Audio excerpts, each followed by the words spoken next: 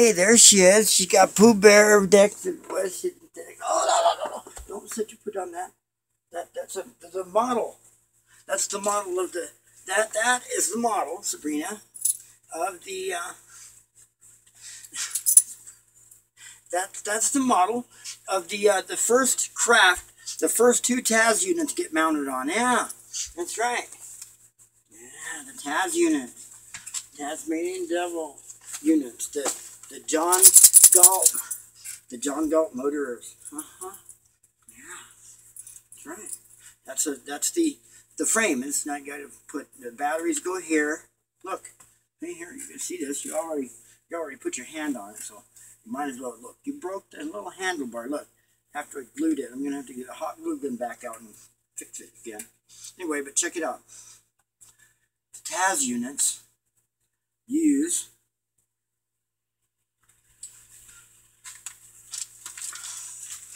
oh, you've seen this before, no, but they need to know. They need to know how they work. They need to know exactly how the Taz units work. They work like the tornadoes. The tornado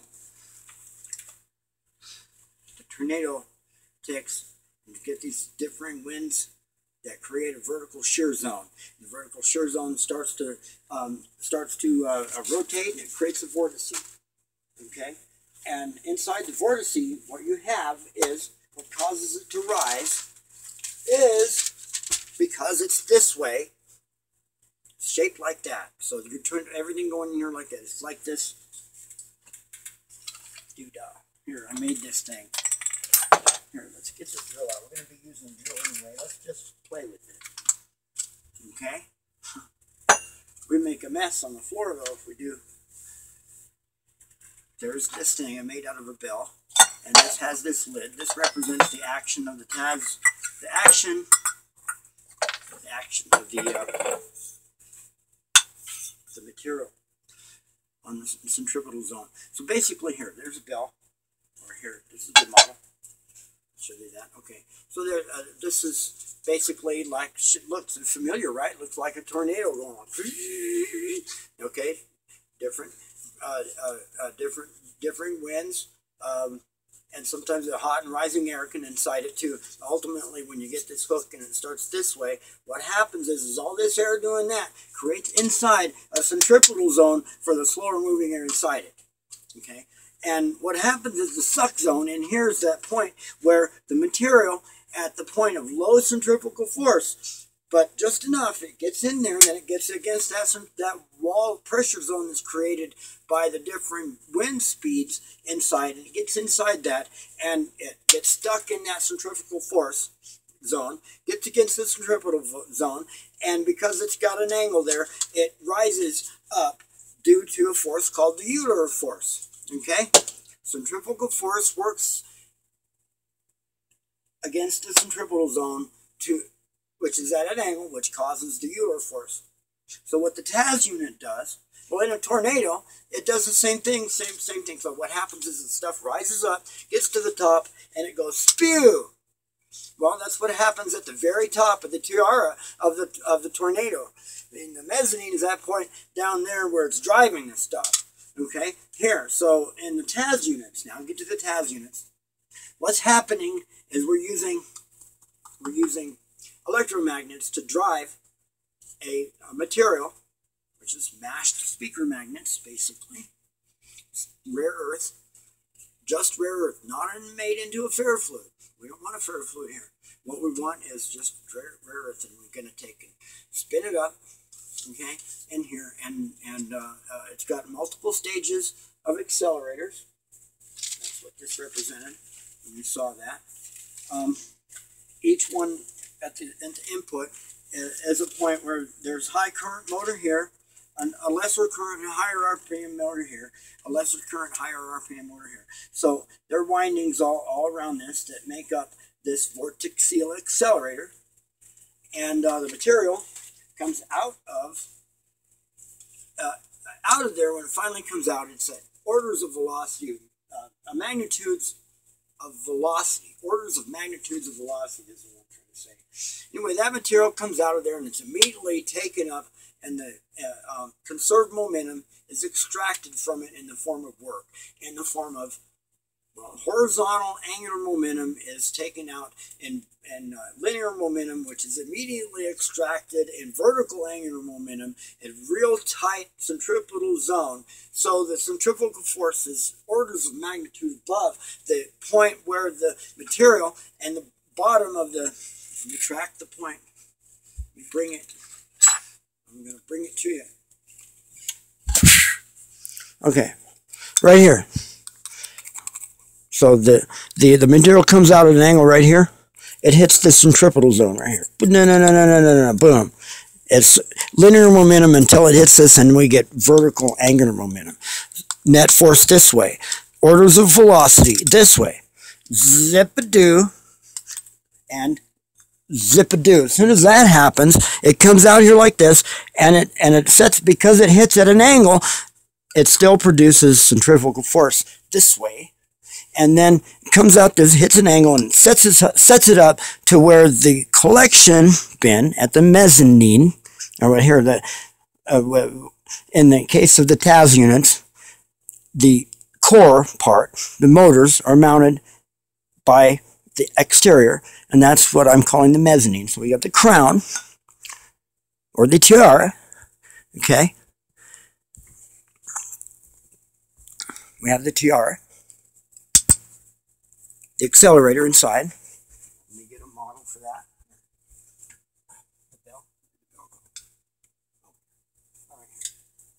So here's a model for the accelerator, the vortixial accelerator, and that goes up in that thing. All right, when the material comes out of here, okay, boom, it has this. Okay, so this would not mean necessarily the dimensions. Okay, understand that in advance. This is just a model. To use as to express the way the thing works. So this model here, what happens? It comes out of there, gives up its conserved momentum in the form of work. That's how it works. Now, see, what do engineers know that physicists forget? Physicists and engineers have one thing difference in knowledge. You want to know what it is? I'll tell you what it is. Physicists forget that in order to get a machine to work, you must extract the conserved momentum in the form of work. It is absolutely necessary. You must apply that torque to something to extract it in the form of work. And when that does, it destroys the conserved momentum. Okay? That's how that works. So anyway,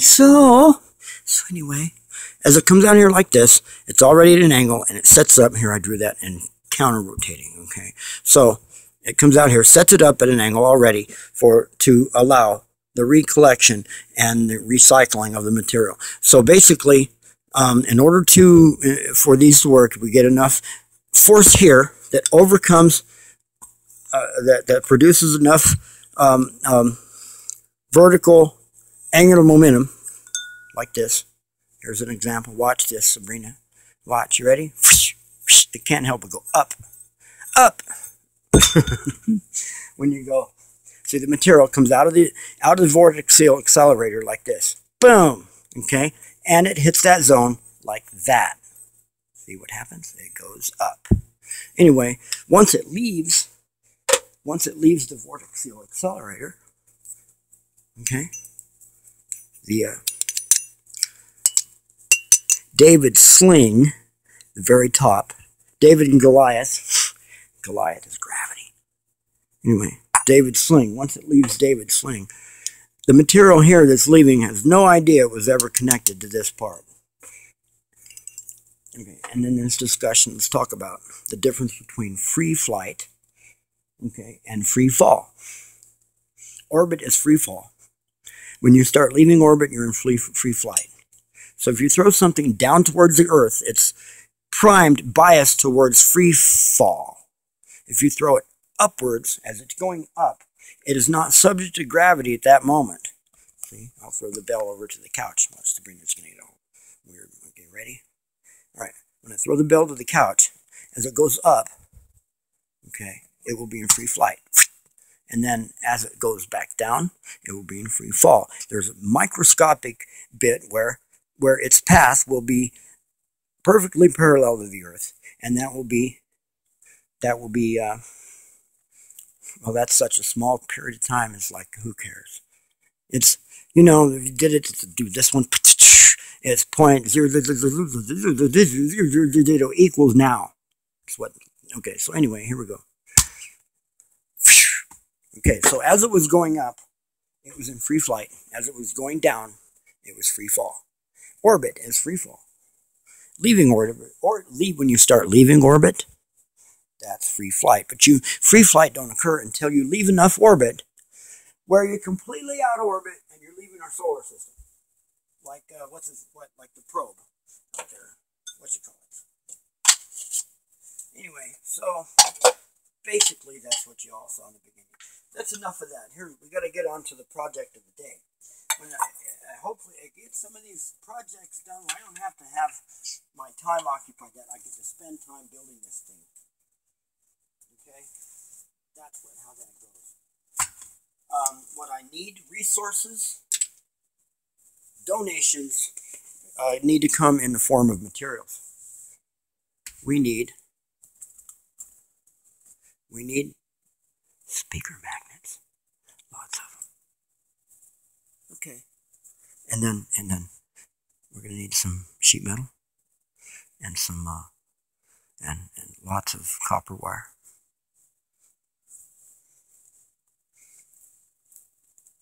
So and then let me describe this real quick before we get on with the other stuff. Sabrina, look, I'm gonna show them how this works. See this thing. These are the two TAS units. This represents the two first TAS units. Let's see. Front of the bike, rear of the bike. Andrea, Michael. Okay, why the Andrea in the front? Well, girls got to come first. Okay. Hurricane Andrea and Hurricane Michael. TAS units on the front and the back. Okay, so they're set up so they're counter.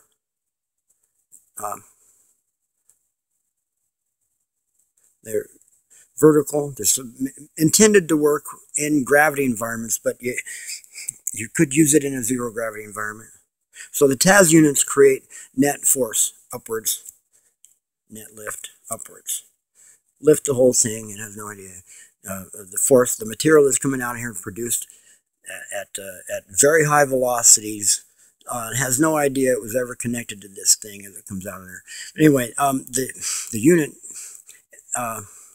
on the very back would have, haven't put the stuff on it, but would have like its seat and all that stuff, the controls, all the batteries down here and feet, and go down here and you can write it here like this.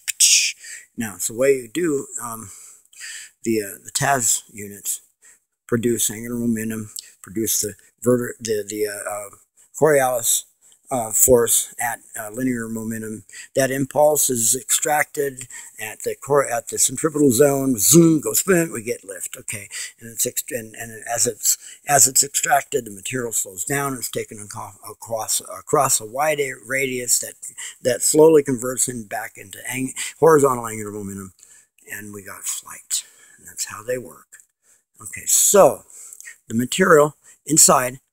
Here's how these would work. There would be a at each side on the fitting, where that's ran by the motor that runs the tilt. Okay, for the to go forward, to go back, to go all the way full blast, to go land to land. Okay, in zero gravity. Okay, to turn. Okay, reorient you. Okay, like this. Okay. These you can do this for this purpose, pitch control. Okay, so you have all the functions all gimbaled out. Anyway, so now so that's basically how that goes. So I figured what we'd do is put controls like run this function, okay, off of a pedal here. So you'll all the way. You get you'd have with that pedal, you'd only need to have, let's see, you'd have, say that now. So I figured this function could be ran off of off of the levers, like the brake levers, forward or backwards. That way you got a lever you can pull to go forward, and as you're going forward, if you need to, when you need to stop, you can do this. Okay, and then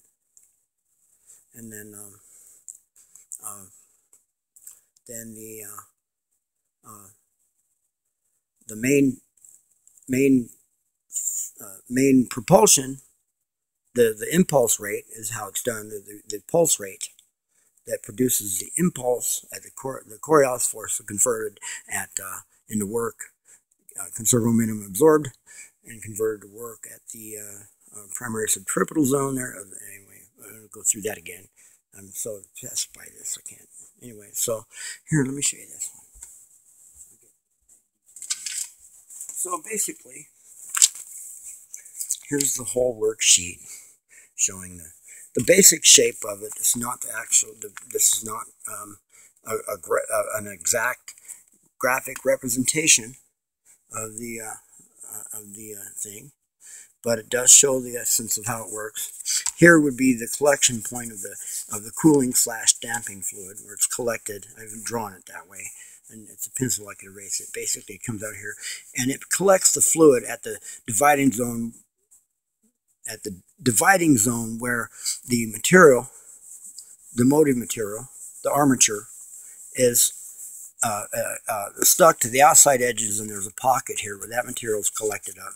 The whole thing's set up against, so there's like a jacket here, and it collects, and then it's brought back into here from the radiators. Of course, there'd be a jacket here that allows it, and it's brought back in here and brought back into the sides to actually to assist in the recollection of the material and drive it down, force it down quicker, so the cycle rate can be faster. Here, the cycle rate of the material in general. So it is the the conjunctive action of the cooling cooling / damping fluid. The damping fluid is going to fill the whole space. It's not going to have a pulse. These are going to work on a pulse because it's going to go bang, and they're going to pick it up and then spin it up, and as soon as it jumps out of there, it's going to hit the next one, spin it up, jump out, and it's going to do boom, boom, boom, boom, climb that material right up there, just like a tornado causes or even just one of our little dust devils, which we've studied all our life. Okay. Causes a piece of paper to rise all the way up into the top of the twister, okay, and then it goes flying off and away. And that's where we come up with the idea for this. So anyway, we need to get on with it. They're under construction. Public Space Association stuff. And then the other thing we're doing, that other thing on the notebook. Oh, is it in this one or the other one? I wanted to show you that. One of our other projects, the primary project we're going to get done, and actually it's the thing that we're going to be wanting to have people buy it. We're going to get with NASA, have NASA assign us an orbit space so we can do this thing. Let me show you this while we're at it. Okay, here. Let me find the page. Okay, that represents a block that could be sent into space. Cement cast. It's in this one. Alright, here we go. Now let's see some of my previous ideas. Cement blocks, all rebarred, bolt together. That was the first one. Beams, girders, blah, blah. But then it's like, well, why does that got to be bolted? It could be flanged. But bolted would give you, they're riveted, it'd give you some flexibility and whatever, like big buildings do. For vibration control and whatever. So there's a lot of engineering that needs to be done on that one. Where is it? Oh, here's a. You know, we're thinking about armatures, stages 1, 2, 3, 4. So you have four poles, 8 poles, 16 poles, 32 poles. By the time you get up to 12 stages, you're at, you know, a lot. Skip the math for now. Anyway, so what we're looking for is a picture of Space City. Where's Space City at? Is it this way? Oh yeah, this would be like, this is a dividing down of the habitat. So I'm going to show you this first. You can find it. This is such a mess.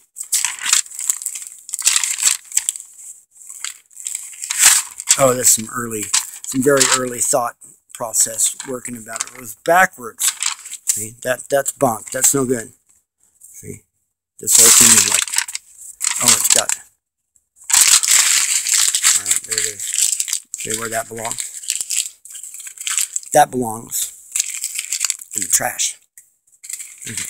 So, what happened to pictures of Space City?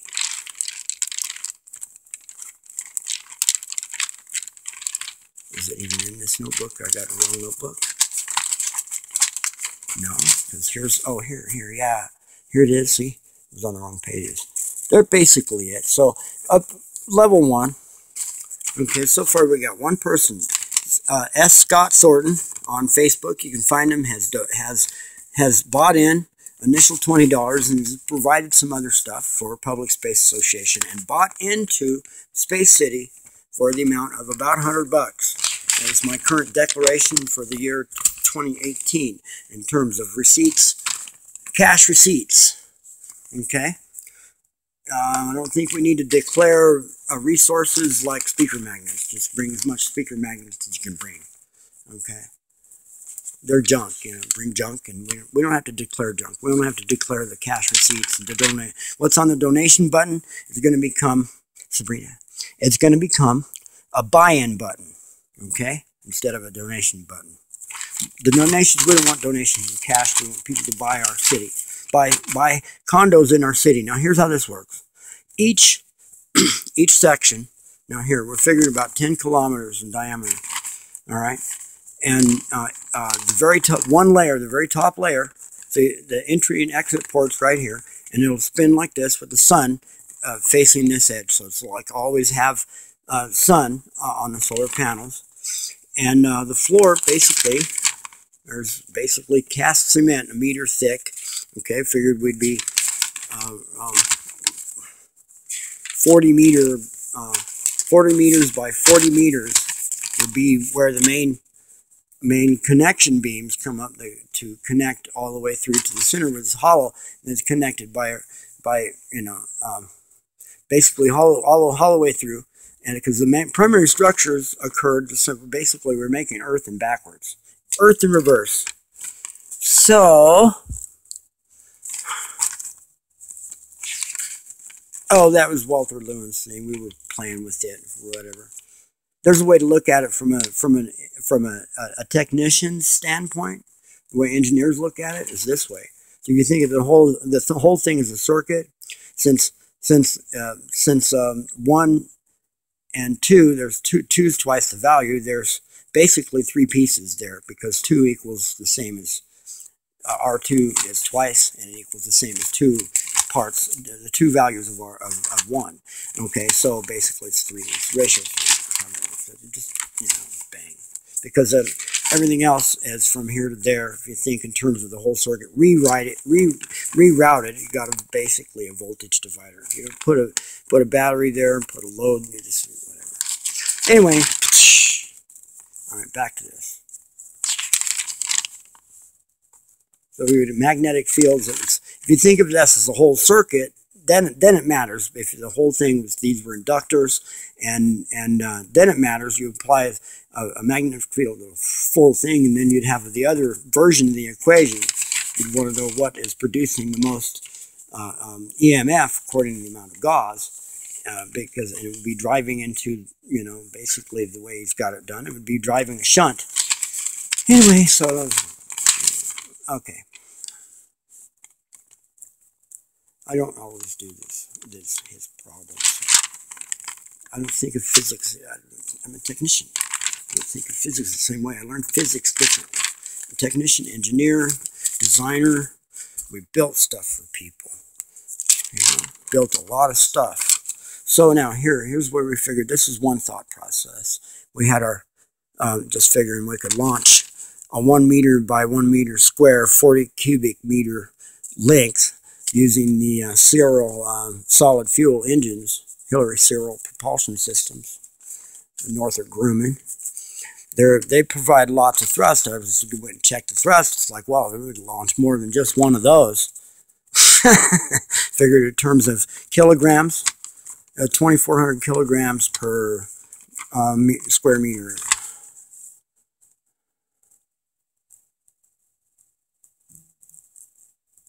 Anyway, was that right? I always got to double check myself on my notes because sometimes they're so incomprehensible. They become even to me. Anyway, so the way it worked out was the 10-kilometer diameter. When you do the math and divide it down into 40-meter blocks, you get 800 units to be the luxury suites. And then divide that down again. You got 40 by 40s, then you got 20 by 40s, then 20 by 20s, and then 10 by 20s, 10 by 10, 5 by 10, and then the super economy one is 5 by 5, and then it works down this way. So basically, the luxury suites, the way it works out is they're set up to where they top out. Luxury suites would top out at about moon gravity, and you'd have plenty enough space there to park your space bike, or your space Viper, or your space van, your space SUV that runs on with the TAS units. Okay, so now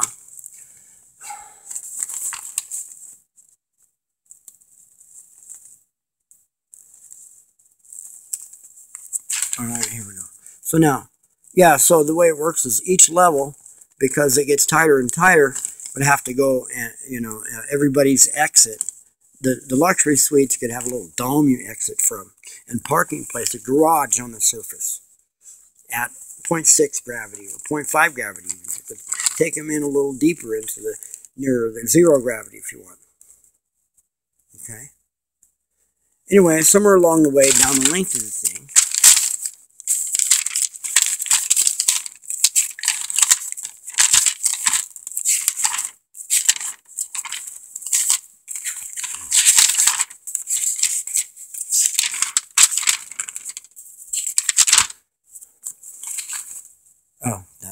that's a new kind of amplifier design. And I need a nice, powerful audio amp to run my subwoofers. Oh, actually, and I thought, yeah, this design gives me. I got a little 80-watt speaker, and I'm thinking I'd take that 80-watt speaker. It's a tiny little speaker.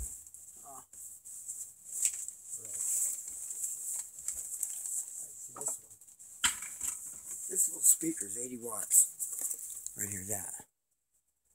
Okay, so I thought, well, it'd be cool to make a little head that could live on this speaker, like this amp head with a little input, little controls, and give it 80 watts, and make it 80 watts, not weigh much more than this.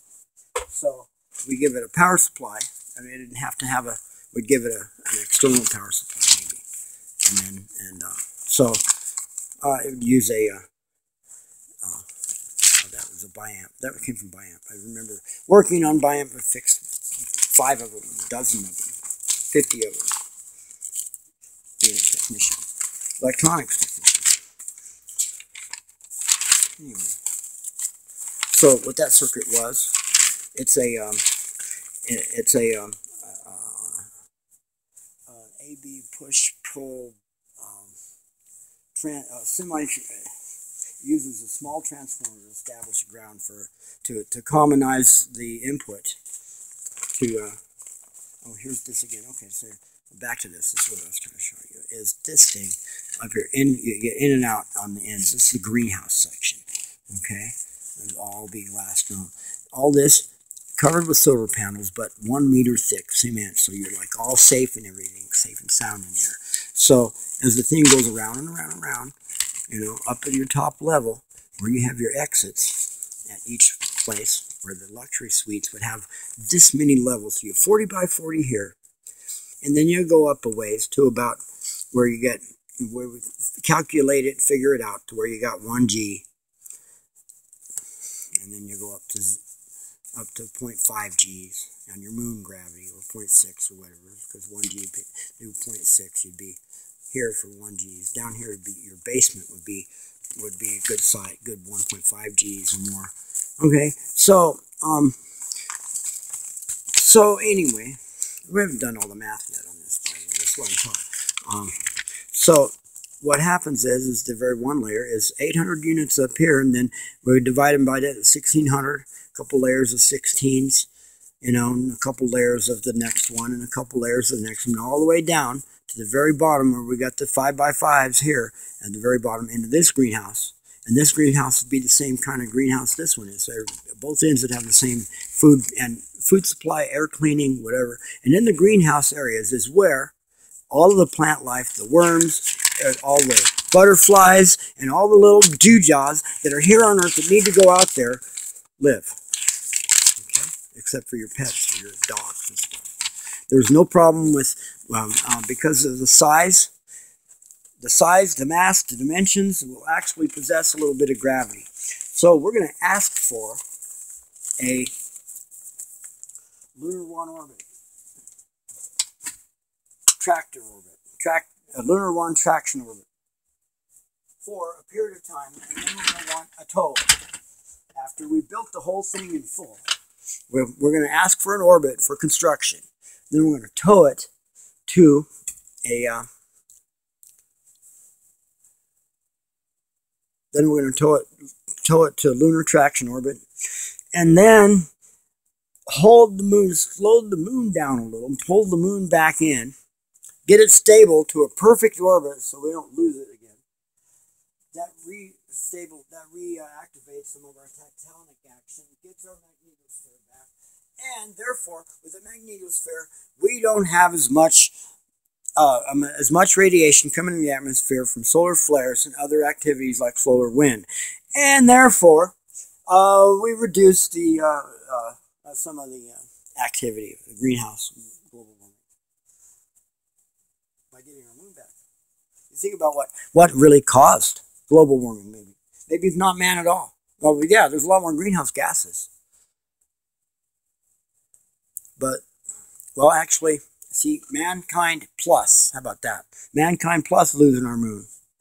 Because think about what losing the moon does. Losing the moon causes a reduction in the friction activity that is occurring in the tectonic plates inside the thing that's driving the molten core. You know about the molten core beams of the Earth? The reason for volcanoes? There's a tail wagging. All right, here, we're moving on into what we're doing today. Kitchen. Here's this. The van. We're going to do, guess what? See this? Look. Oh, stove's still on. But guess what? If you have mice, oh, look, our pan's locked there. Okay, there we go. If you have mice, you leave the stove on. See the little red dot? Leave the stove on.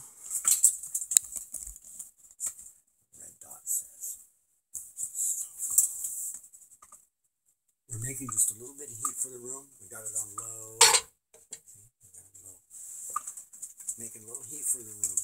Keeping that warm, and guess what? That's a place the mice don't go. You want to see another place? You want to see another place the mice don't go? Show you.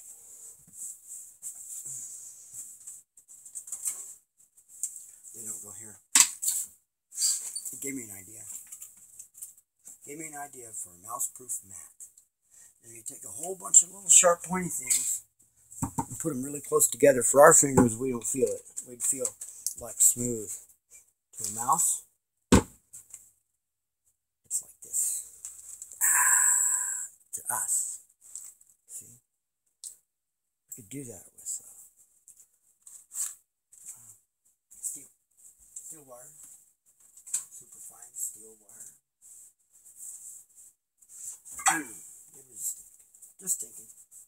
Just thinking, it's better than stinking. Right, that right, Bean? So.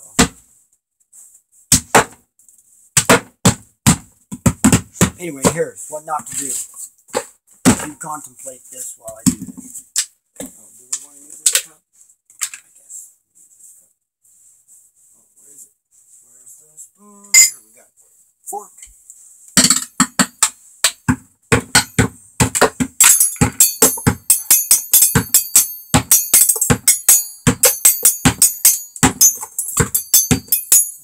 Yeah, we can take that, loop it, use it.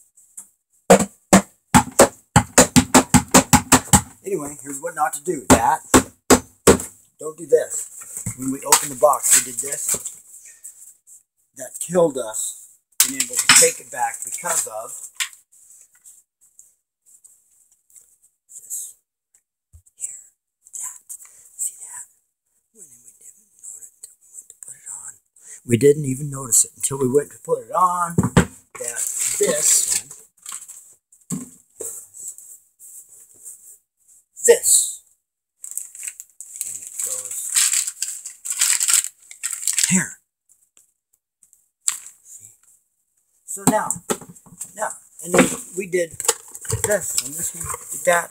And guess what we can't do? We can't take it back. So what do? We know what to do. We be an engineer, a designer, a builder, fabricator. We'd be somebody that knows that in order to get a machine to work, you must extract from it the conserved momentum. Rule number 1. You must subtract the force. See?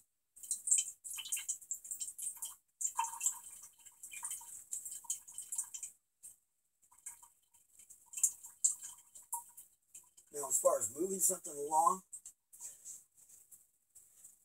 you take that force to move it and apply it, and it moves something.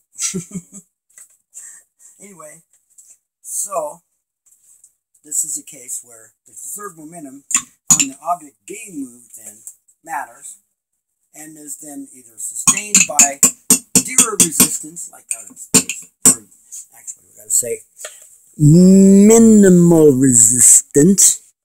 Okay, I'm going to say it correctly.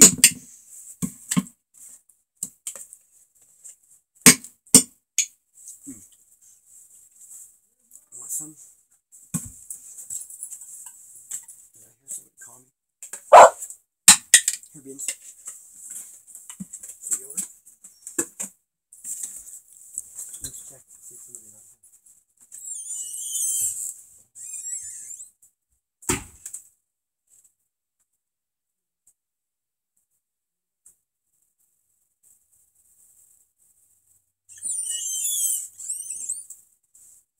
Nobody's out there. Stand here for her. All right.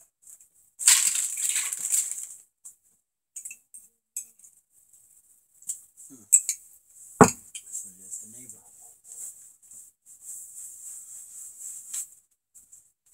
Okay.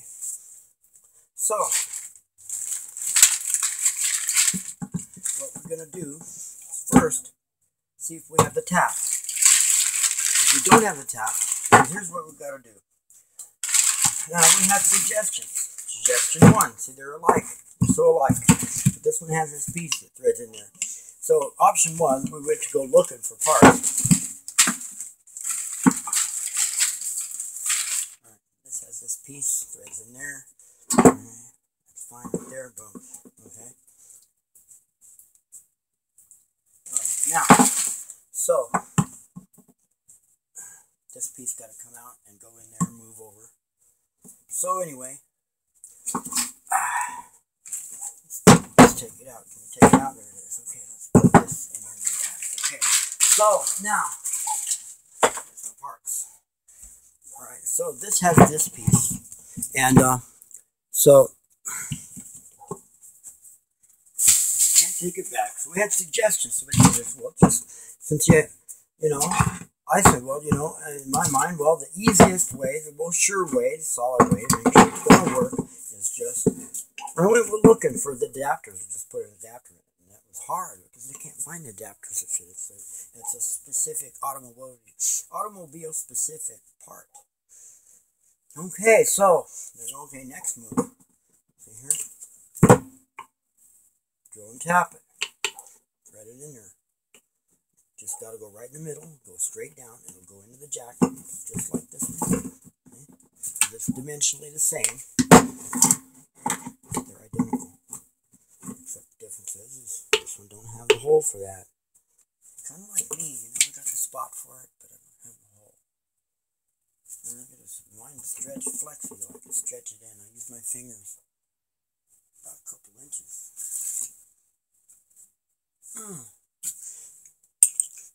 Find somebody with a big sledgehammer, a big giant, those big fishing weights, iron fishing weights, and polish off the end real good. Stick it in there and start whacking. Take a couple guys to do it. Might finally get off. Anyway, so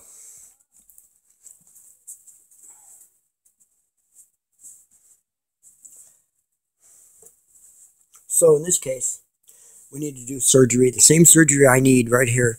And I want to, I think I'm going to post this. I'm going to do a GoFundMe.com, full GoFundMe account for my bottom surgery, which is just, I want.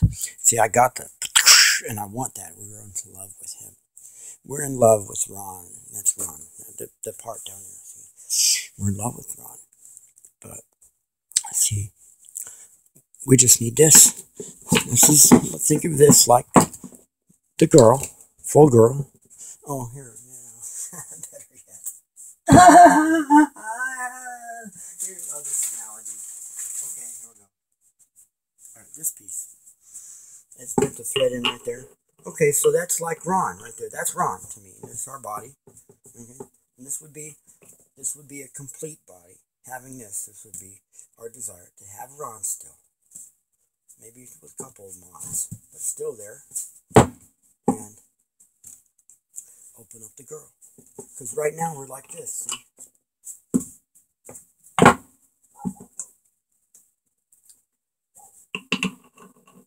This is going to be our GoFundMe account video, that's right. Anyway, right now we're like this. We got that, but we don't have the hole. So that the appropriate fitting can go in there. And we need that fitting. We need it badly. We need to be like this. See, here's a full-blown girl, right, with the hole.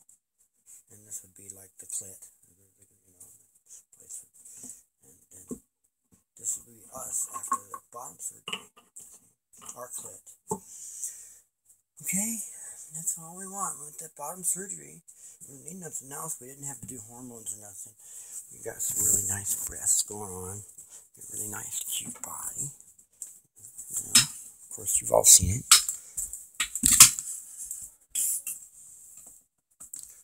So, the neighbor's trying to get his dog to go in. Looking for Gizmo.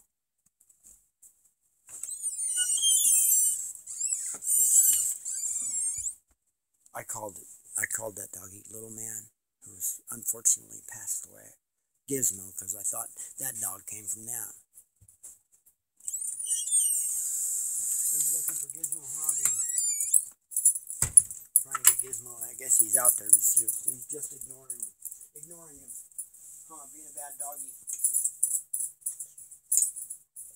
Gizmo is being a bad boy, ain't he?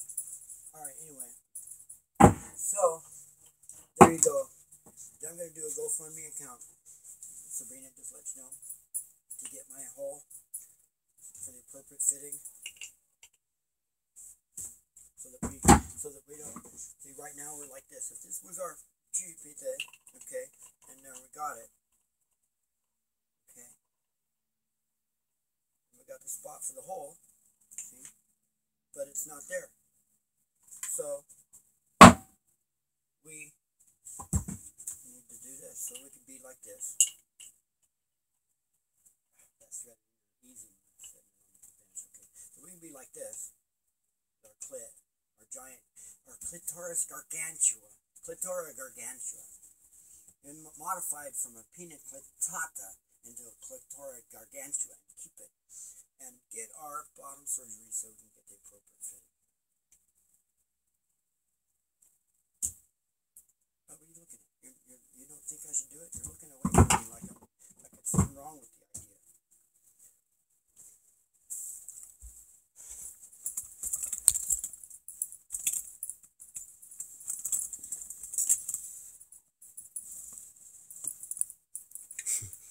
So what do you think about that? Okay. Is it okay, really? You're thinking about it. What would be wrong with it? I need it. It wouldn't take anything away from you. All it would be doing is adding to me. Trying to maybe get some satisfaction. Anyway, let me get back to the project. Over here. So basically, what we're doing here is we're going to take and drill it and tap it, and drill it and tap it, and drill it and tap it, and drill it and tap it. Because, see, it was suggested that we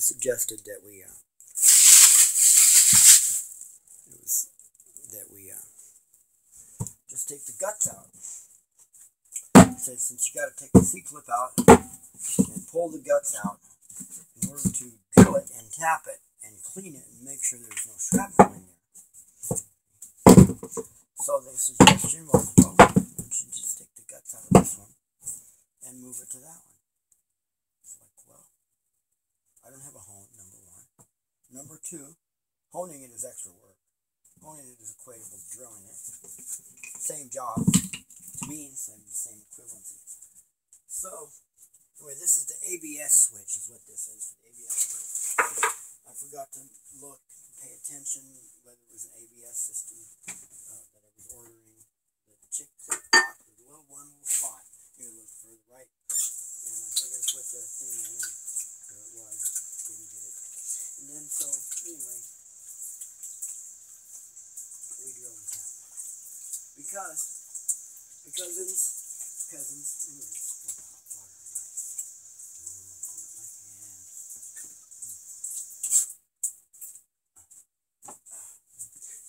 cousins, I can trust this one. It's new. It's got new cylinder, new parts. This was from a manufacturer's cast material from their molds. Okay, it's new. Never a perfect guarantee, but usually when it comes to master cylinders with brand new rubber, brand new parts, they're usually not bad, usually nothing wrong with them, so we can trust it. So we're going to drill it and tap it. So the first thing is finding the tap. So we'll get back to you. Well, Beans, I tell you what, don't have the tap, but don't have it. Gonna have to go to Do It Best Hardware in the morning, okay? Unless they're open right now. They might still be open right now, huh? Do I have time to, if I just leave you at home? Huh? You can stay at home, I get this. Get your belly scratched. Okay, so you'll be alright with just staying at home for a bit while I make a quick run to Do It Best Hardware. See if I can get the tap. Put the old master cylinder in there, or just take that. I don't need the master cylinder. I just need this thing. I need this piece right here. That piece right there, and I can fit that. See how it's got the taper? It's meant to thread in and meet this other taper. Okay. And then here's the thing. Here's what we want to do. It's got this. See how it's got this tape, this flare fitting. So it's a fair flare fitting in there. Ours is going to have to mount. Our thing going to have to mount with Teflon tape. And then the other thing we've got to do is drill it with a small hole first and make a limiter orifice and bring it out, and then drill it down a ways and then tap it. And so it can't go. It only needs a tiny little hole going down here because I put a pressure on it, and there's a limiter in there. So do I have a way of measuring how much pressure there it takes? No. Okay, so what I can do is just simply send a probe down there and find out what the diameter of that hole is. We drill it that diameter and that'll match. We've got to drill it down that far, okay, or thereabouts.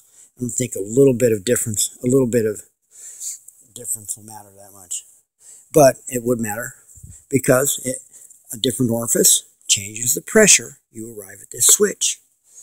Oh, yeah, see? So you can't just go drilling it all the way through this big size hole. We're going to have to pilot hole it first. So we could fly to Do It Best Hardware, or we could start drilling the pilot holes. Center punch it. And drill pilot.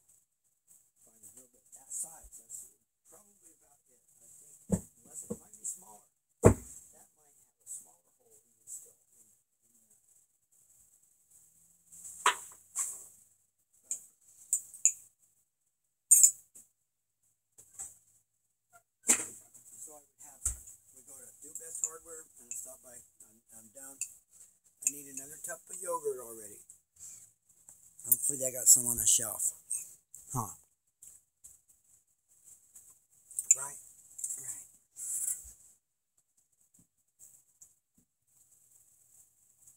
Yummy yogurt.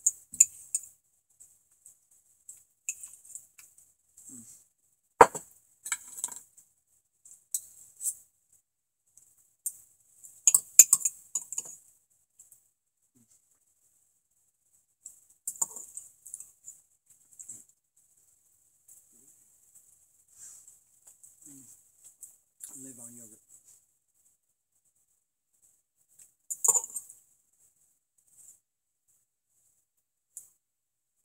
I feel the best when I eat this yogurt. The thing is, our tongue gets hankering for flavors.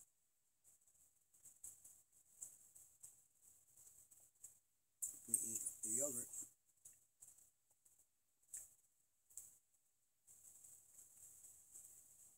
and the food that our tongues hanker for, we turn into a balloon boy, baby. Balloon girly boy.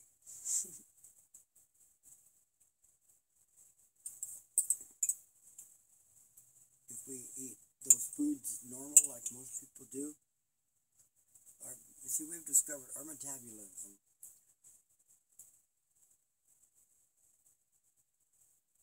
changed over the years because, well, we figured it out the way it works.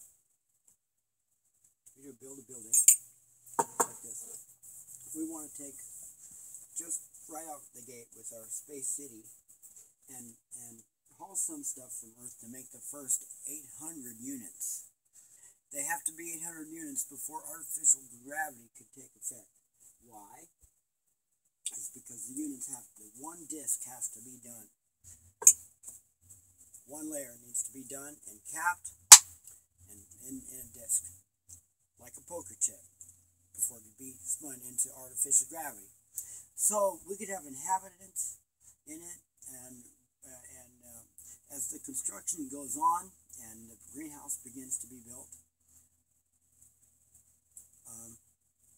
another layer is built. Now, what can happen is, as time goes on and there's more inhabitants out in space, the asteroids can be collected up, can be made into cement for making more walls, or floors, actually, for Earth. Call it Earth.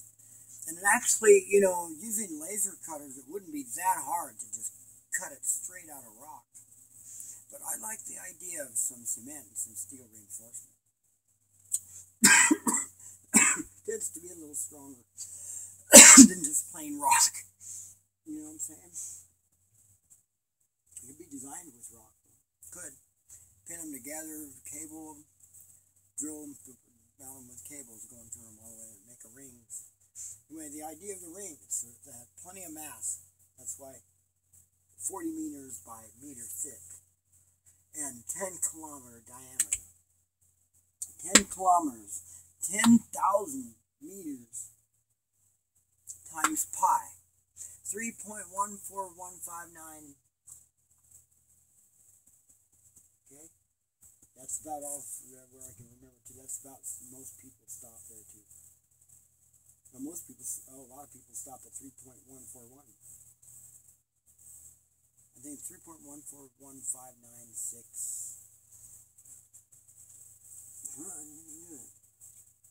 You got on website, PSA website, psa.anoldmasterdukes.com is a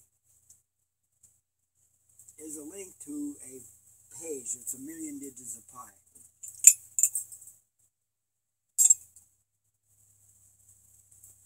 You think you could ever remember 1,000,000 digits? See, that's the bitch about my eidetic memory. I remember stuff I can't ever forget. The stuff I don't want to remember.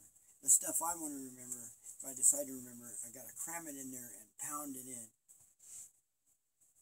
Anyway, that's why we have to. we never that algebraic formulas and stuff. Just like the symbols, and you start talking in symbols. Well, we can do X and Y's and stuff. That's easy, but start talking about. It's just we got to look them up all the time.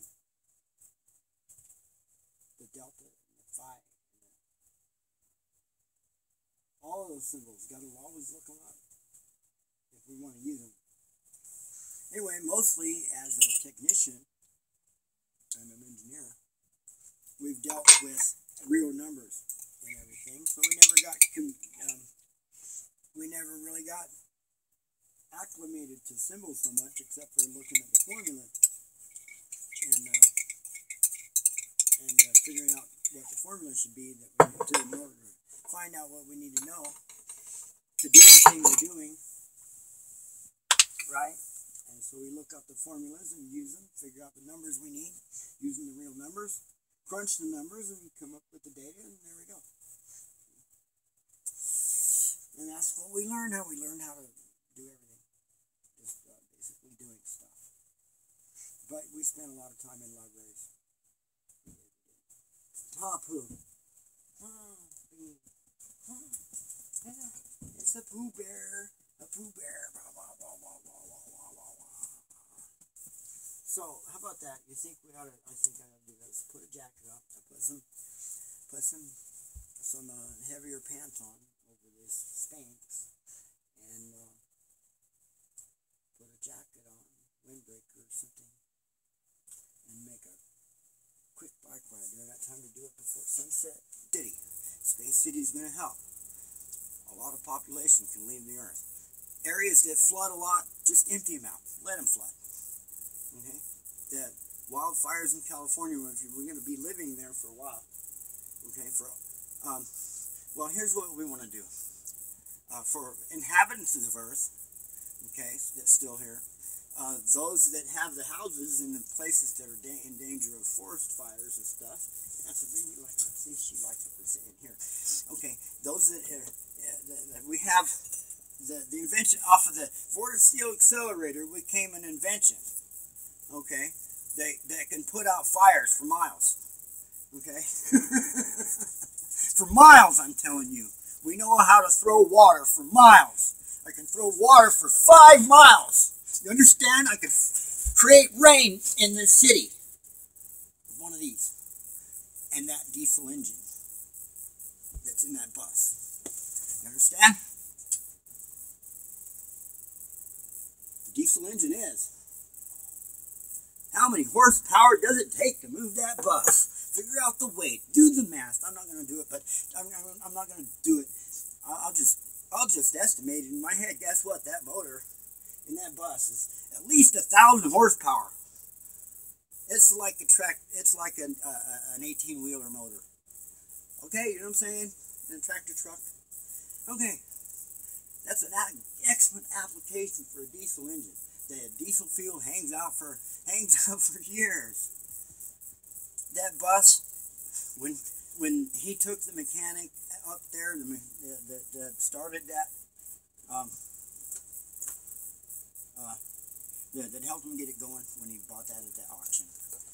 It's a dead person's auction, by the way. He buys stuff from dead people. This guitar, this guitar, and this guitar came. I got this guitar as a payment. Anyway, ooh, out of tune. Anyway, this came from an auction. Same kind of way that bus came. Somebody had died, and it was a charity auction. So the money went to charity. The money for this guitar came from this guitar went to charity. You can go on Sabrina's page. She likes this one, so you can go on Sabrina's page. There's a button. You go to Sabrina the Canine Actress out on Facebook, and there's a button there that'll let you donate to the suicide prevention. I don't know exactly which one it is. It's just one of the suicide prevention lines. Okay. Yeah, we almost did that. We've had friends that have gone that way. Anyway. Yeah.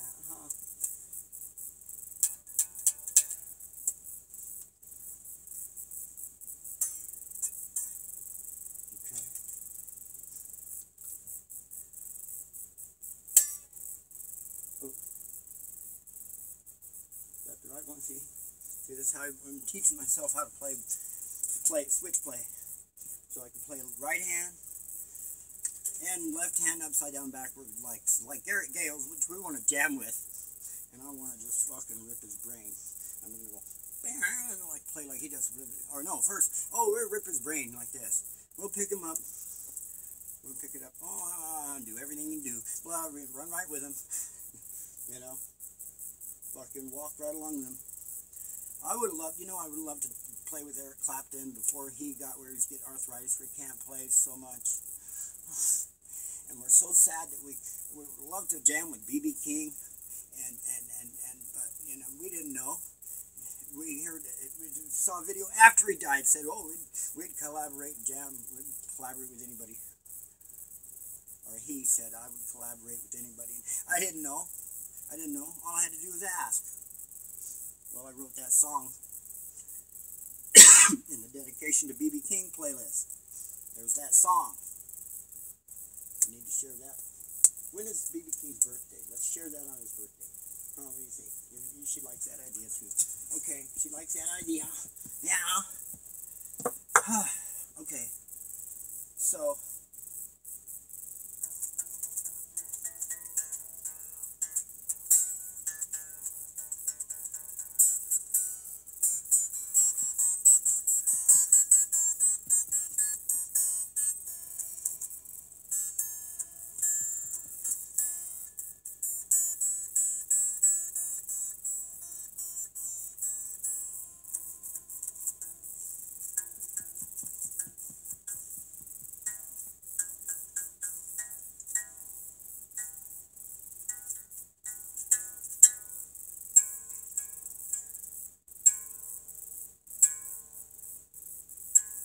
I seem to be able to key in on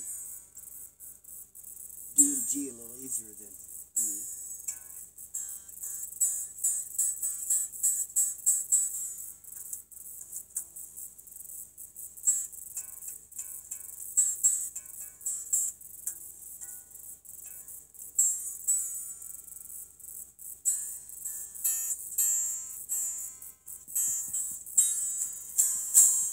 Oh, that's close. My ear's not there yet. It's still 2:30 in the morning. I need to set it, I guess, get a tuner.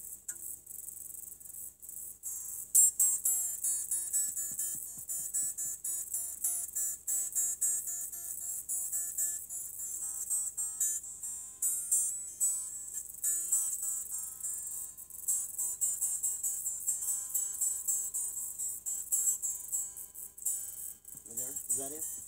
I think she's got perfect pitch. Yeah, see, like, she said that's it. Am I there? Is that it? That was flat still. Okay, how about that? Is that good? We're there.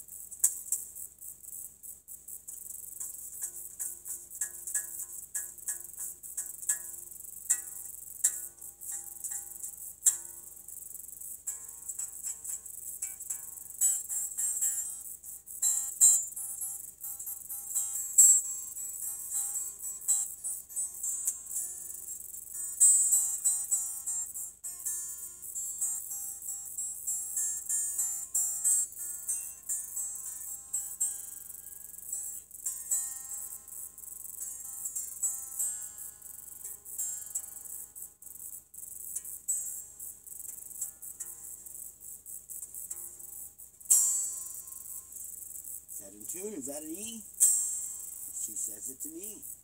Is this a D? She says that's a D. Is this a C? She says that's a C. You do have perfect pitch, I think. We're gonna check it with the tuner. How about that? Huh? Check it with the tuner? Yeah, good. Let's get that online tuner right now and check it. I really would love, I want to get one of those. I'll get one of those strap-on tuners. Those are the best. You just clip it on the guitar and you leave it there. And it's there forever. Or move it from one guitar to the next.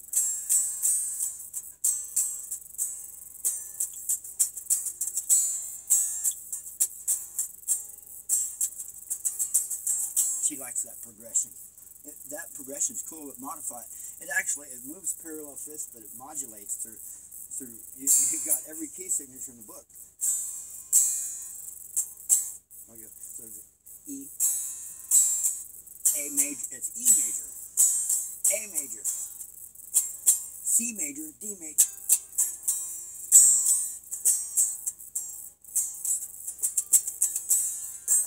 And then you go.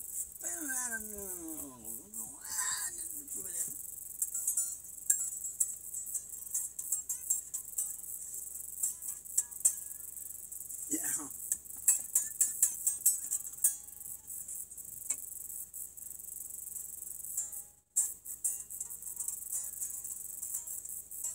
Which, damn it. Huh. We're going to do it. We're going to make. You like that progression? We're going to use it. Let's see. So what keys would it be? So it's major. So we got, with E major, we've got E major, right? And with E major, that can be an Ionian, which is the key of E major, or a Lydian, which is, E is a Lydian, was, we're going to always think about this shit and figure it out. E is a Lydian.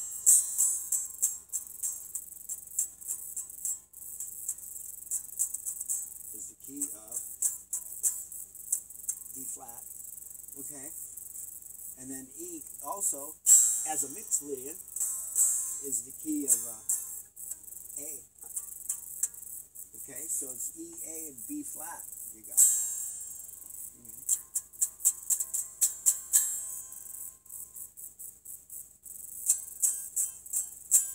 See, there's our mixed Lydian. We get our Ionian.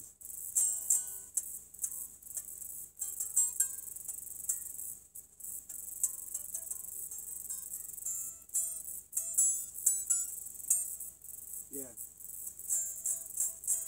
Key of B flat.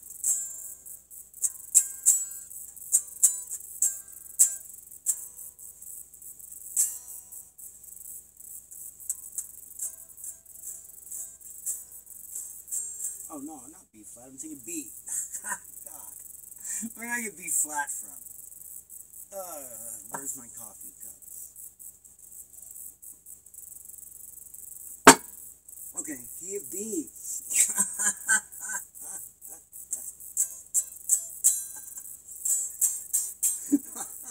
Anyway, so yeah, then the E, you got the same thing, and it can be either the 1, 4, or the 5. See, that can be 3 keys. You find them in the 1, 4, and 5. See, and then when you're up here in the A, it can either be the key of E, the key of A, or the key of A has. The key of A has the Lydian.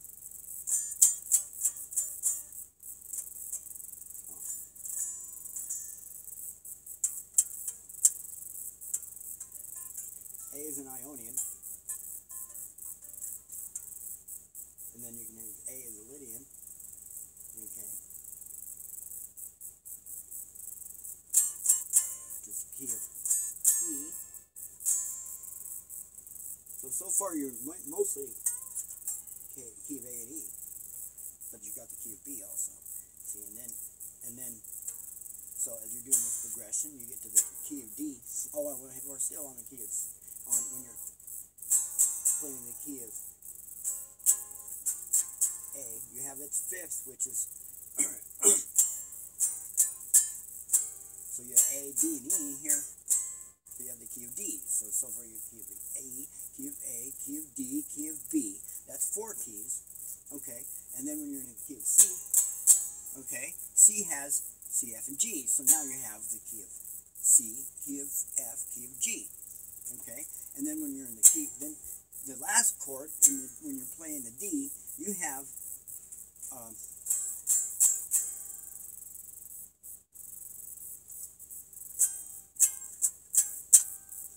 you have the D, you have the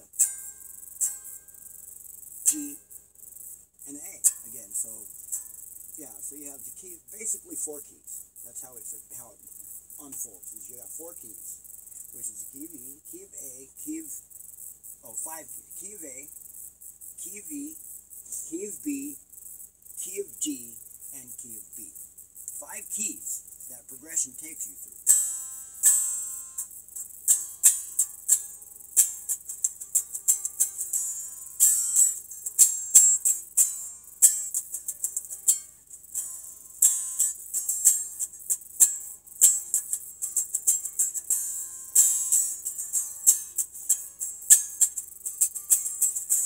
And then see, you can change the progression and alter it up in a break or some kind of different kind of whatever you want to call it, a break or a turnaround or some kind of interlude.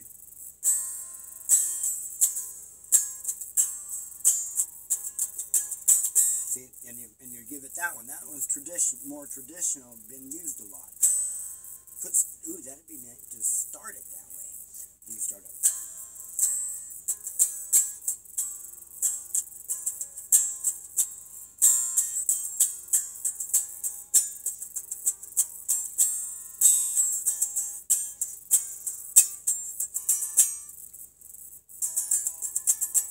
She likes that one. Take it, climb it upwards. Come on, let's do it. Let's try it again. E, E, G, G, A, C, C, E, A, C, C, D, D, E, C, C, A, D, D, D, E, and then turn around there.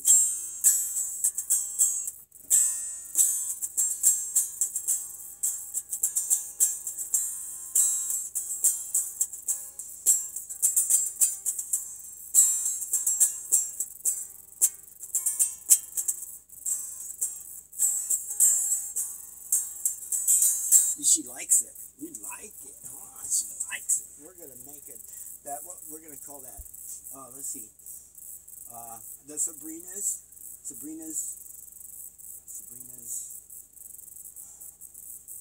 You wrote this song. This is something you wrote. This is your composition, isn't it? You inspired this, didn't you? You put it in my head. You put it in my head, didn't you? Yeah, because you tuned the guitar, helped me tune the guitar, didn't you? Yes, because you got perfect pitch, and you're a music doll, right? And she plays drums. We need a drum for her tail. You want a drum for her tail? We need to find a drum that fits. Well, we could. Oh, that's what we need to do. I need a snare drum. It can be a cheapo. I don't care. Just buy a cheapo snare drum, full snare drum, and I've got this acoustic guitar neck for the nylon string guitar. One that I found that was broken. It had a good neck. Take the neck, mount it on that snare drum, and string it with acoustic so it becomes a snared bantar that doubles as a drum. Set it up so it's got a place for you can tap on it with the drumstick. You can mute the strings and have a regular snare, or open the strings and tune them to it and have it play a chord when you hit it, and then you run a slide on it if you want. And I could put that in anybody's hands, and they would be making music. Oh, Sabrina could set it next. I put it right there in anybody's hands next to her or my hand or whatever. She could play with her tail. You go wacka wacka wacka. Oh, wacka wacka wacka. There's the tail. Wacka wacka wacka. Whack the back of the guitar. See, just like that with that drum. Wacka wacka wacka. Whack whack whack. Whack it. Hit that thing with that tail. Whack whack whack whack whack. All right, now play the music. Here, you whack the guitar as I play it. You ready? We're gonna do it. We're gonna play it together. Ready? Like this. Pretend this is the bantar, the snared bantar. You ready? Whack the tail. Go whack whack whack. Okay. Just. Okay. You ready? 1, 2, 3, 4. Boom down. You're supposed to whack it with your tail. Okay. Ready? You ready?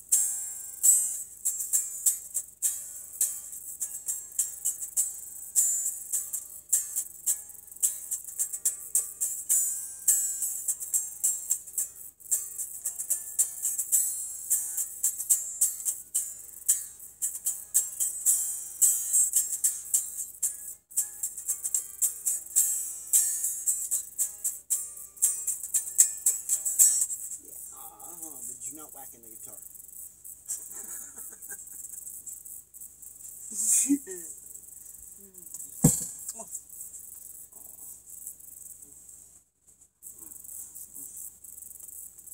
I love you anyway, even though you do what you want to do. You don't play. You play it the way you want, huh? Yeah, you do. Okay, let's get busy on this project. We've got the. Now that I had my. Oh, here, this might help. I won't be so mad. This helps me cope. This and the marijuana helps me cope with all of you who are dissident. But we want to hear from the good people. We want the good people to come to our mixer.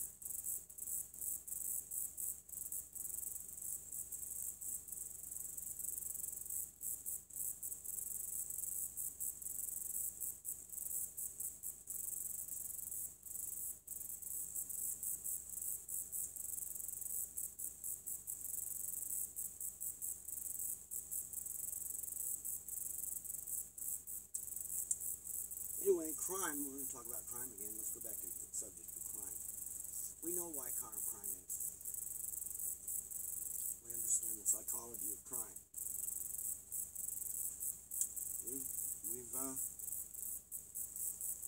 We went into, guess what, we had a colored youth. Our first school experience with school started to damage. Before school, we were all just ready and happy, wanting to go.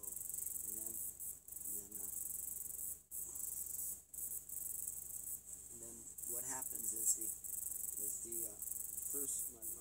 our parents says, "Oh, our little Ronnie's so smart. Our little girly boy thing looks like a little girl and it had hair. Oh, I had such beautiful hair when I was a baby. Somewhere my folks have this picture, or somewhere in my other relatives, which we don't really see very often because I want to see new people. I want to see people I know. I mean, I don't know. I want to meet new people. I want people to come to her mixers, good, honest people that want to promote space, bring Space City about. Let's make Space City. Let's get to world peace. Space City. Here's what Space City represents. Space City represents learning how to get along. One. Space City represents mankind learning how to become a closed loop and live as a whole colony. Mankind and what we call an interior nature environment, a greenhouse environment in Space City. Okay, convert oxygen, all that stuff. It can convert the poo. Everything nature does, it needs to be there. Okay, and so the reason for Space City is, yes, teaches man learn how to become a fully functional, integral, closed loop with nature, and then bring that to the planet. Okay? So, we need the other people other than me to come along and help build it. Volunteers that want to become space constructors. So we decided with two things. The Public Space Association runs on physical donations. And for the research and development, we need resources, no money, not necessarily any money. We don't need anyone asking for any money at all. Space City, however, which we are endeavoring in ourselves, we're connecting it to the Public Space Association, but it is a private endeavor that we're doing. we're going into the real estate business. What we have to bring into the equation is lots of knowledge, experience, and know-how developed from being in the field, from years of being a repair engineer to a construction engineer. I've worked construction jobs, I've done repair jobs, I've done every job. Every job. I've had my fingers in every job. We have experience in every job. Do you understand what that means? It means we're the one qualified to design Space City, because we, as the architect of Space City and chief engineer of Space City, okay? And where Space City needs to do is we need to be, Space City is is going to be, it's a space estate project. I'm going into the space estate business. So today we're going to go to the NASA website and we're going to try to get hooked up with, well, we're affiliating with Home Depot, by the way, the Space Association. And let you know about the Public Space Association in general. Everybody takes up space. Even Sabrina, even the ant, the microbes that I put in my cup and drink with water when I fast. What do you mean when I fast? Hey, there's Ron. Hey, yeah, the invisible man. Oh, yeah, it comes out from in me. That's Ron. Ron.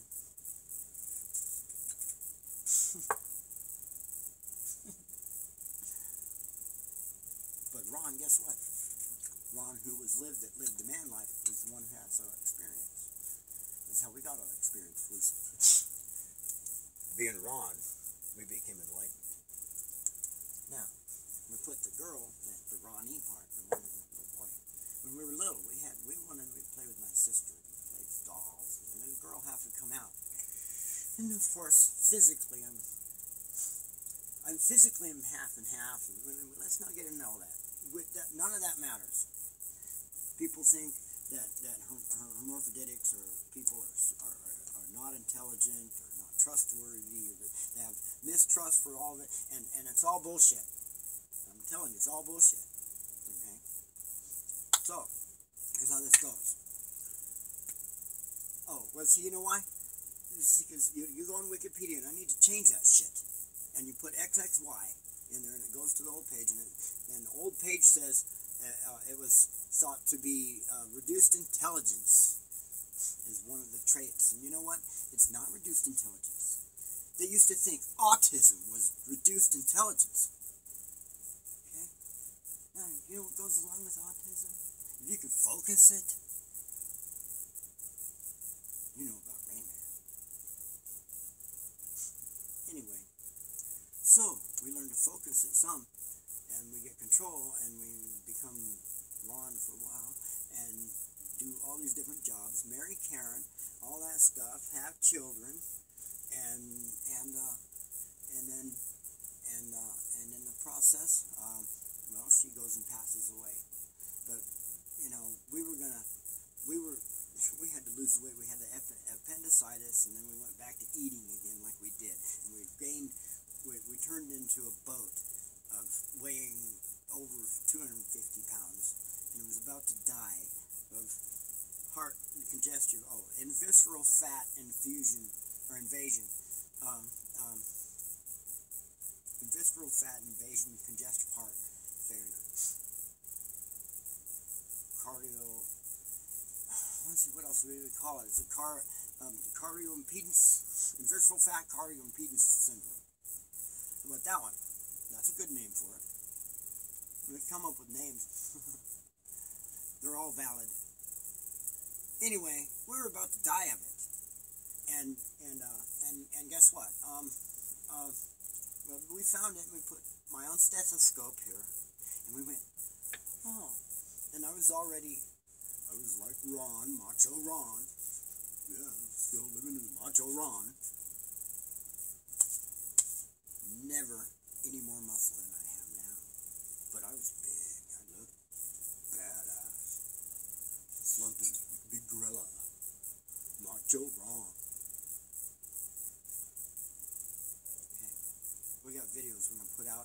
Throwback Thursdays. We're going to start publishing why we were away from the internet for so long. We were all like happening on Twitter and shit, and then all of a sudden, well, went away, and all our energy went away. And we're going to ask for some help, our Twitter followers, friends, long-term friends, to help get our energy back again, get unstuck. Right now we're stuck. We're getting no views on YouTube. We're getting, when we have 18 subscribers,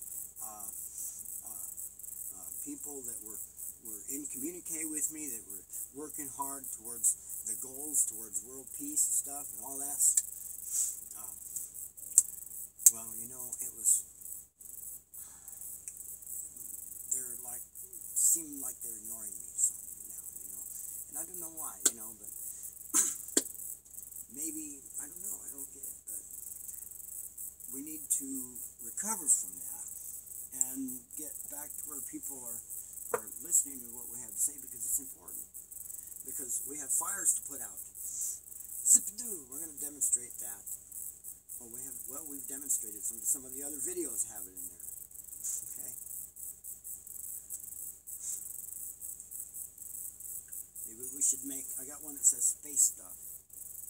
Space stuff is where we're going to put the Space Association, Public Space Association videos, and videos about our Space City project. And anyway, so basically,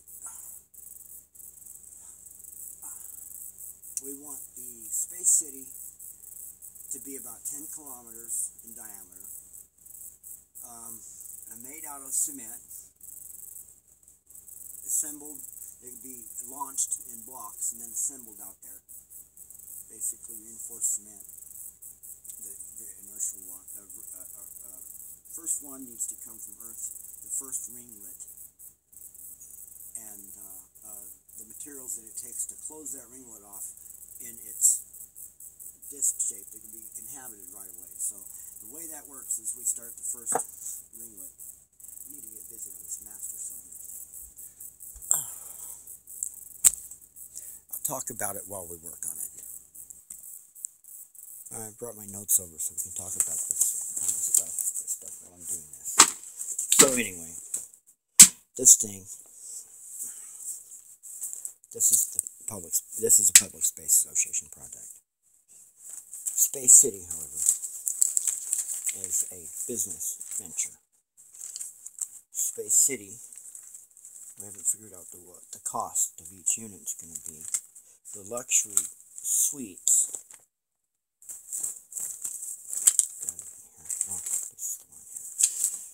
Alright, I figured this doesn't represent actual dimensions, but we figured we could take and use the Hillary Cyril propulsion systems, the Cyril multi-stage rocket boosters, and launch big blocks of cement that are already built up with reinforcement in them.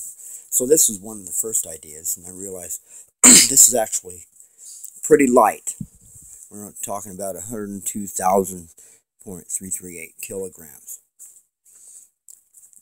We could do more than this, so we think, okay, well, you know, maybe we just put a big slab. Maybe we do a 20 by 40 slab and send it up. Anyway, so the way it works out is the top layer. Oh, there's pictures of that, the TAS unit, how it works. Splash! It can't help but do that. And it grabs it, so it slows it down and brings it back around. So this way, it goes zoom, hits that, gives up the energy, and then it's recollected here like that. And does it again. And that's the pump that pumps the cooling fluid that actually is doing the steady flow. And the pump is done with magnet and electromagnets. Anyway, we're working on it. So basically, we're about where though is that force 1 has to exceed force 1 plus force 3, and this force 3 is these other forces here. Ultimately, has to be a large enough ratio to where it will do some actual work. So it means orders of magnitude above This needs to be orders of magnitude above all these forces plus a vast percentage. So, you know, that's the reason why none of them work, is because they only get about a 2-to-1 ratio. This here in the process here represents about a 100-to-1 ratio. So that gives you a lot more range to actually do some real work. So here's how the Space City unfolds. Let's get back to this. Let's get back to the business part. All right, here's kind of an image of Space City right here. This one. So Space City is basically the greenhouse. This is how you get in and out. Okay. There's made of basically each slab goes up and it goes this way like this. So the slabs go up, and this is actually way, because of the diameter.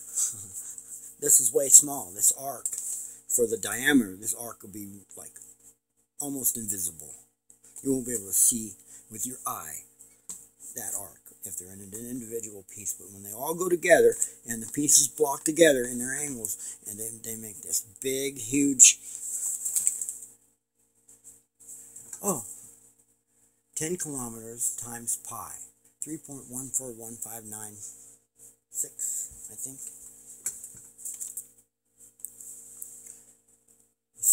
3,141 kilometers, which times times pi is times 3.141. 3.141 times 3.141 times 10 is 31. I'm sorry, yeah, I was already multiplying it into meters. Anyway, 3.141 times 10 is 31.41 kilometers in circumference. Alright, I did something wrong. I just now realized what I did. Oh, or maybe not. Oh, did I?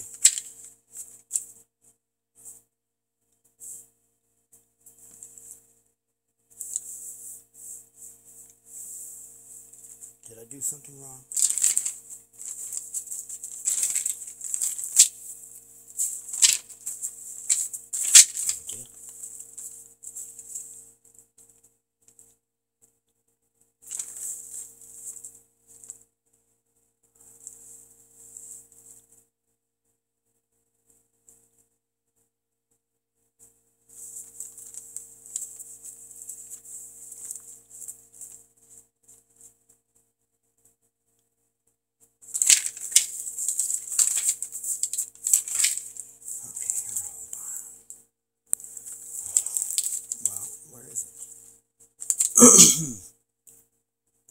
That's the Viper. That's our flagship for the Public Space Association, right there. 4 passengers. It's got 4 individual units.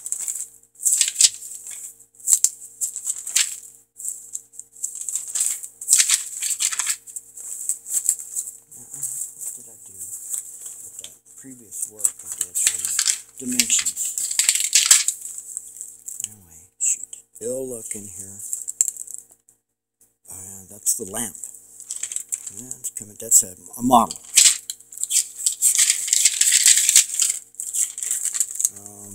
Right here, there's a TAS unit with that shows a version, a means of the collection. Shows the TRR section,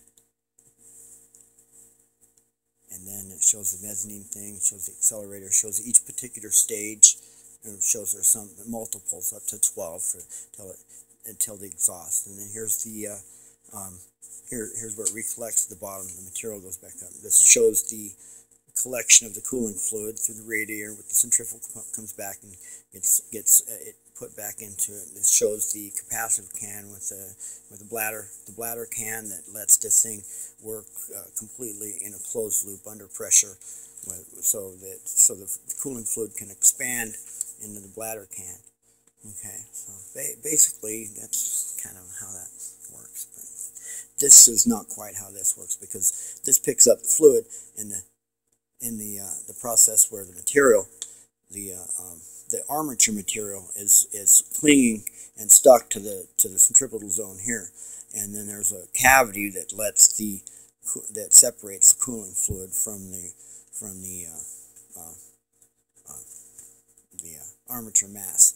So and then there's one other advent I've added to that would also this fluid, as it's picked up here, comes back in. I'm going to add to it inlets here that provide for the recollection of the motive mass back into a horizontal angular trajectory. Anyway, moving on, let's find spacity, back to the business stuff.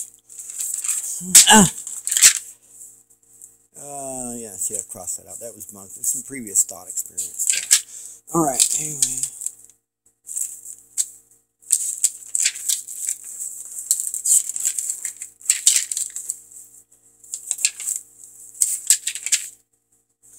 Here, this is a good one. You like this.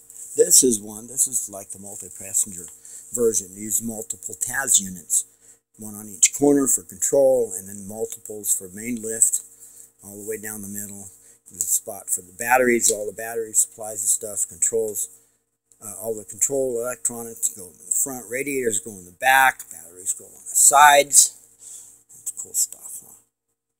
Oh, this is a good one. This is a thought experiment that involved the use of a belt, okay, where a belt and pulley, the small pulley produces more centrifugal force than the big pulley, but on a belt and pulley by itself, you get the net forces equalized because of the time involved, okay, over the thing. But so we had this thought experiment. It's like, well, if you put a weight on the belt, that changes that dynamic, and then on a regular belt, then over here you have that weight producing more force over here than it does over here, and then you have a bias. Okay, so we thought, okay, if you were to add the weights here, and time them, so you got a weight right here, and a weight right here, and a weight right here, you get away with 3 of them and still have a bias. Okay, you start putting more on there, then you have the centrifugal force of the weight in time over this one working against that one, and then so you start equalizing out the forces. So you can only do 3 weights on the belt. Okay, and a belt is not strong enough; it would never go up against gravity to blow that belt, even if you make it out of Kevlar. You start spinning it fast enough, get enough force there. But if you're already out in space, so this was like something we thought maybe use this technology, or maybe the Thornton propulsor, or the other one that the International Space Agency was looking at. I can't even remember what that's called, but it's that one with the gears in it. You've seen that. I've got on the PSA an old Master Duke's website. We've got some embedment of some of that stuff. Anyway, yeah, so we thought, yeah, it would be a way to get around if you're already out in space. Here it is with the 3 weights. So what you get when you do this, and then I thought, well, you could put guide pulleys on it too that bring it down a real wide radius so it doesn't produce much force in here before it hits the really tight one where it goes wickadoo and whip cracks around there. Okay, so here's one basically showing the 3 weights, the mass, and it goes around here. When the mass is doing its job around the whip crack, boom, there's no other forces going on.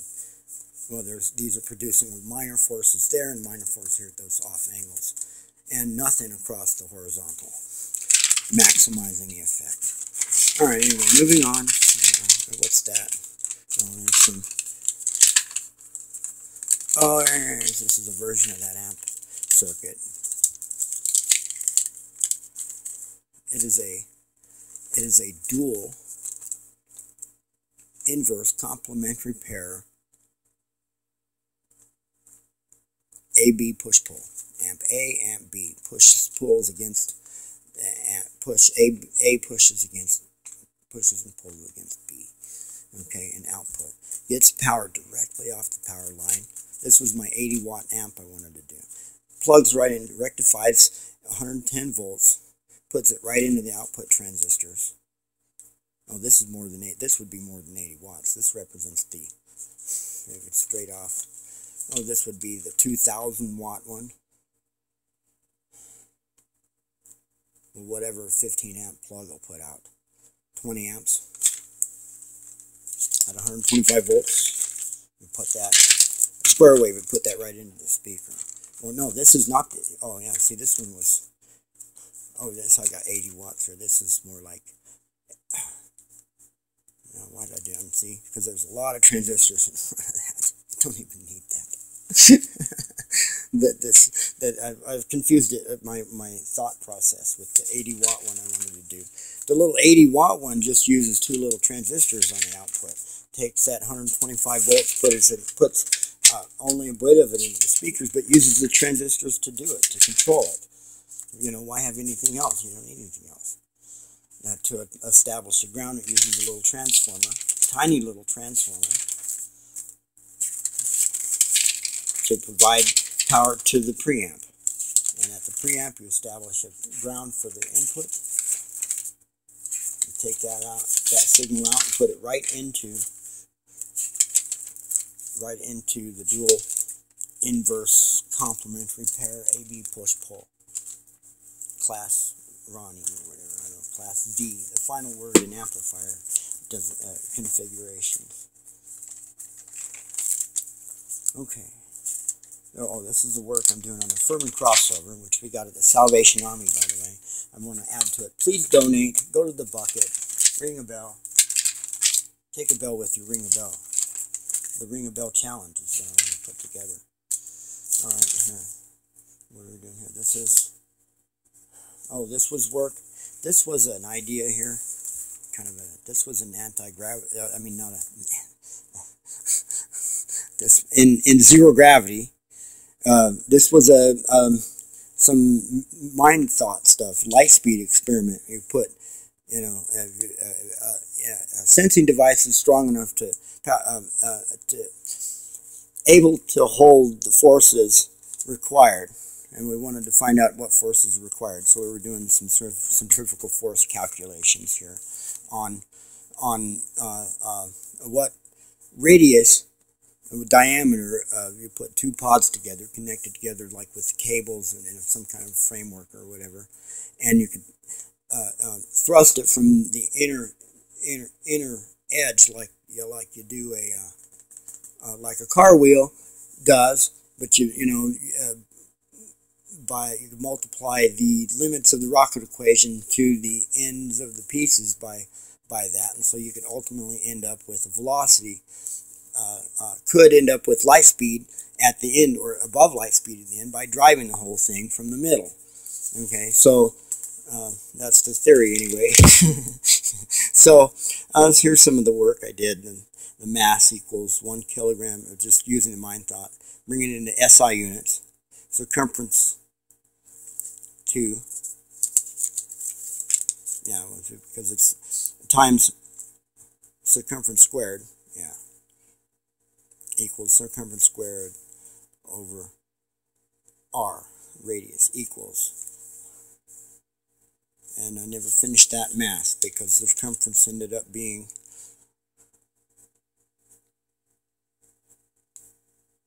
circumference squared ended up being, and then I never finished the division, but it was 1, 2, 3, 4, 5.